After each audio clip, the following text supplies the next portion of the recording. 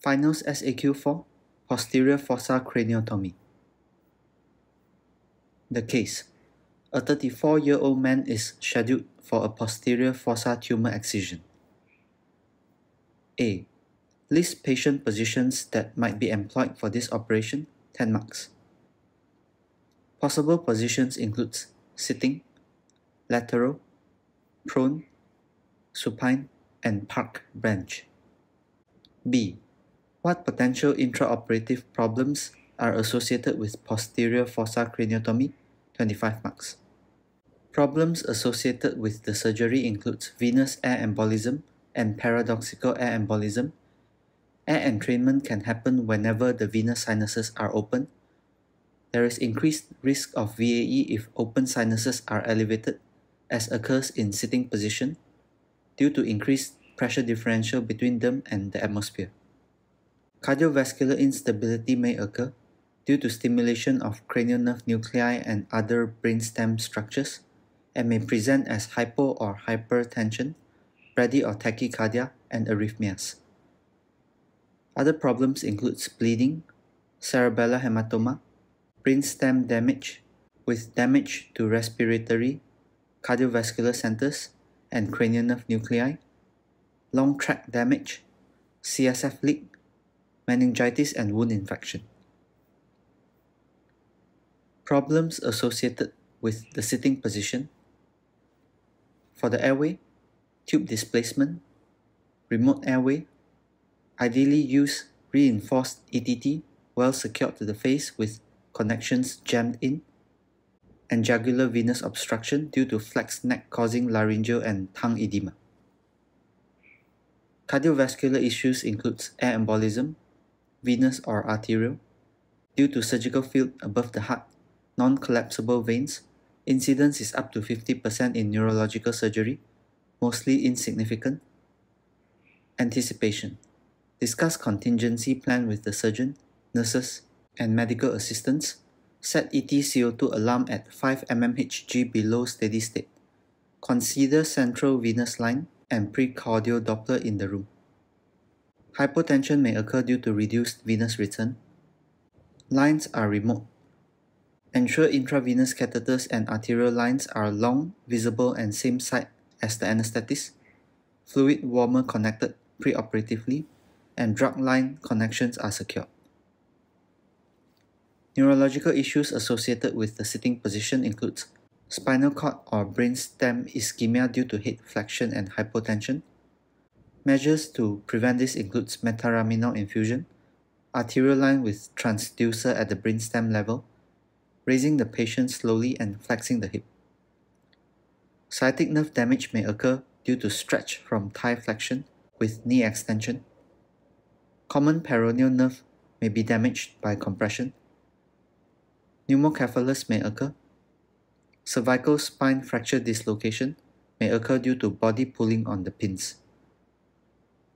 Cutaneous musculoskeletal issues include compartment syndrome and lumbosacral pressure sores. Problems associated with other positions: regarding the airway, there is risk of tube dislodgement, especially when the patient is moved after induction. Each position has its unique pressure points, for example, elbow, knee, and ankle for lateral position, and genitalia and knees for prone position.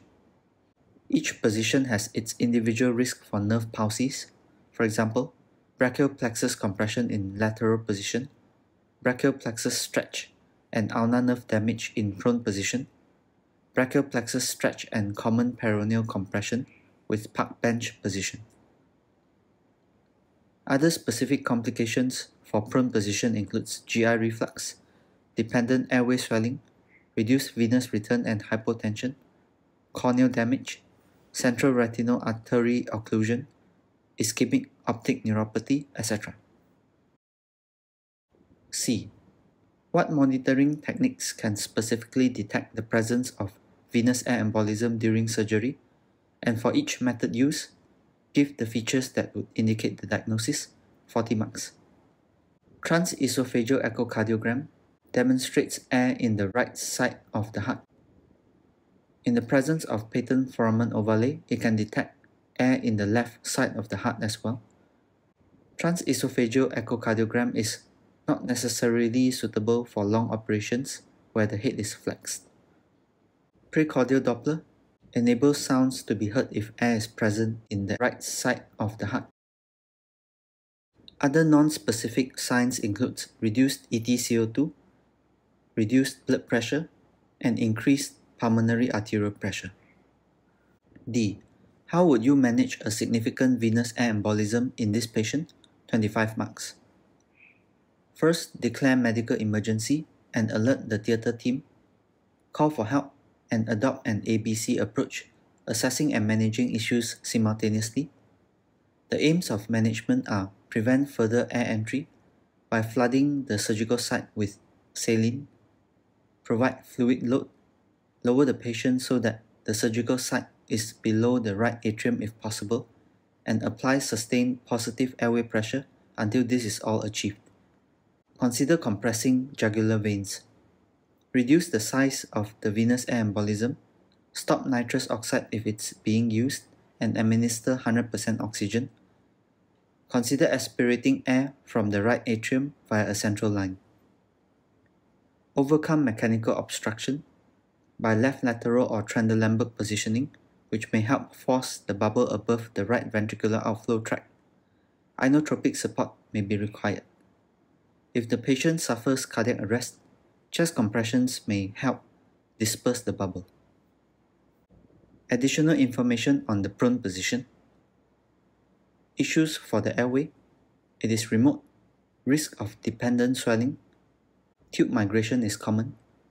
Measures include secure the ETT, awake extubation and check for cuff leak prior to extubation. Issues for breathing. Reduced ventilation due to chest wall compression. Reduced oxygenation due to reduced FRC. Measures include proper table with the abdomen free and not compressed. Applying PEEP titrated against PaO2 and compliance. Issues for circulation. Abdominal compression results in IVC obstruction, reduced venous return, reduced cardiac output and hypotension. IVC obstruction leads to increased epidural venous pressure and increased bleeding if spine surgery. For resuscitation, conventional CPR is difficult to be carried out. Unable to apply magnet to pacemaker. Measures include having a proper table with the abdomen free. Positioning injuries includes that to the face, eyes, brachial plexus, ulnar nerves, breast, and male genitals.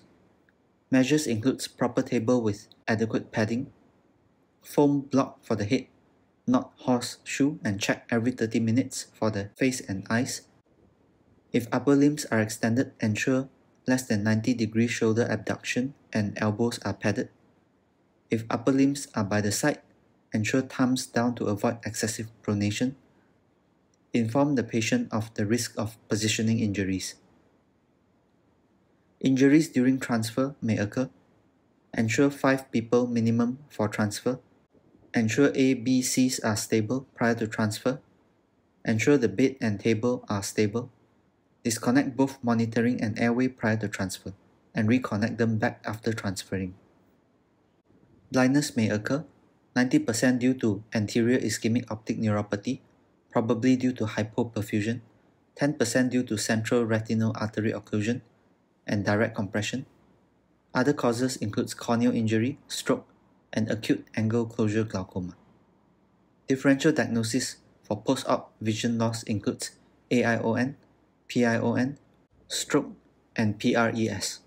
Risk factor for blindness includes elderly patient, male, obese, hypertension, type 2 diabetes, positioning, direct pressure on the globe, head down and Wilson frame, increased duration of surgery, and increased bleeding during surgery.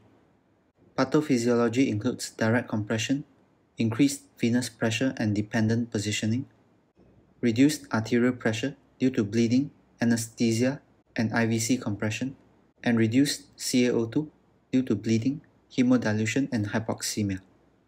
Treatment includes elevation of the head of the bed, optimized blood volume, blood pressure, and hemoglobin, acetazolamide, mannitol, and furosemide may be tried, along with glucocorticoids and hyperbaric oxygen. Prevention includes proper table with abdomen free, avoid excessive curvature, foam block for the head, check face and eyes every 30 minutes, minimize dependent positioning, optimize oxygenation and ventilation, optimize circulation with fluids, blood, and pressors, inform patients about the risk